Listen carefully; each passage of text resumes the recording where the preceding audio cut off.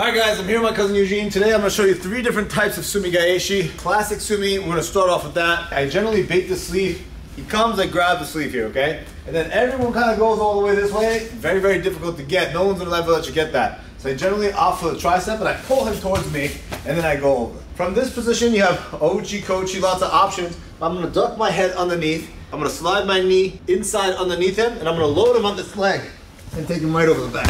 Generally, I like to do a back step over, with right into the pin. That's the most classic Sumi Gaeshi that you can do. Everybody already knows this one, so we're just going to fly right through it. Second one I like to do, we're going to go from this over-under position. Kind of like wrestling chest to chest, belly to belly sort of a thing like in Greco. From here, I'm going to wrap and tighten this shoulder here. Tight to my lat. I'm going to sit to my left hip. I'm going to load him on this side of the hip. Before when we did Sumi here, we blocked this shoulder.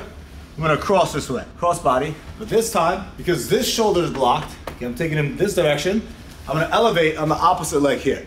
Same idea, I'm going to be bending over here. I'm going to sit, load him, and then take him right over. Very, very basic Sumi. Kind of like a butterfly sweep in BJJ. I don't know which came first, but who knows. All right, third one, this is the bonus. This one's tricky. Maruyama just hit this at the World Championships. Unbelievably cool. Sleeve, cross. He's protective of this side. So he's very, very aware that if I come this direction, I'm gonna start controlling his head. So he's protective. So I come across and over here. From this position, look, I bring this arm across. I put my head through this gap and attack this far leg.